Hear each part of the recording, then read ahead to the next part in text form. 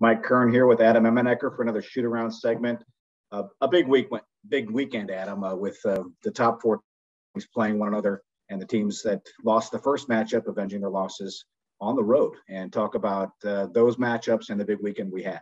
Yeah, here we are mid-February already. I mean, it's crazy how quick the league gets to this point.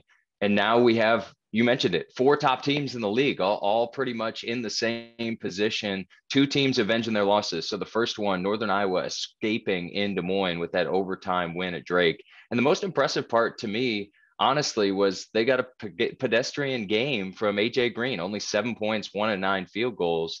But the formula for Northern Iowa to win that game and to win moving forward is to have the other guys chip in. I thought Trey Burhow was really good. He finished with 16, and Noah Carter is just a consummate X factor for that group.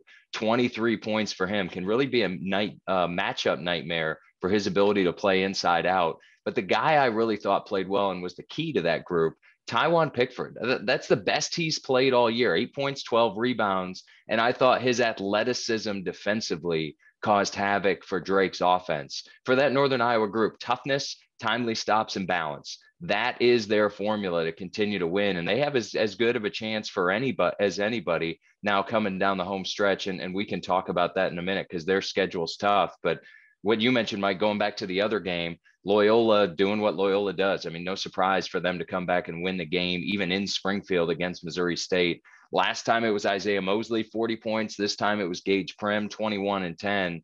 And you saw the concerted effort both by Lucas Williamson staying on the court, staying out of foul trouble, and Coach Drew Valentine not allowing Isaiah Mosley to go crazy. Really good defense from the Ramblers, which we expect to see, even mixed in a few zone possessions too, which is unique for them.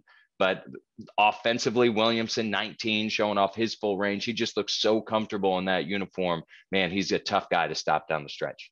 So you mentioned some outstanding performances from Saturday and Sunday. One of the guys you didn't mention had 31. Talk a little bit about Lance Jones of Southern Illinois. Yeah, I mean, we discussed how SIU needs to keep pace, staying out of that 7 through 10, staying out of Thursday. And Lance Jones really took it upon himself. 31 points, 5 of 6 threes.